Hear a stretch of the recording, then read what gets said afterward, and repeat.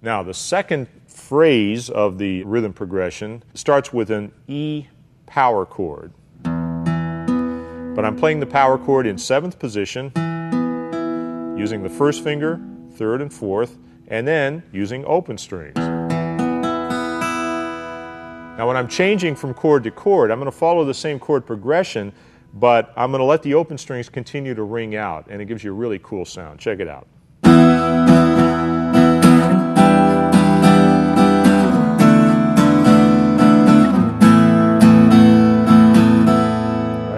So I'm playing the E chord,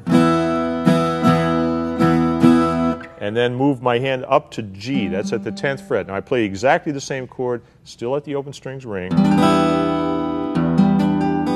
you play it slowly, you hear how interesting those combinations are. You wouldn't think of those in a chord down here, but up here, it's easy to play, it sounds great. Move my hand down to the 5th fret for D. And then down into open position for A. Now again, the second time through that pattern, I vary my right hand, but my left hand stays exactly the same. So the first time through, I'm going, that's my picking pattern. Second time through, just a little bit more aggressive.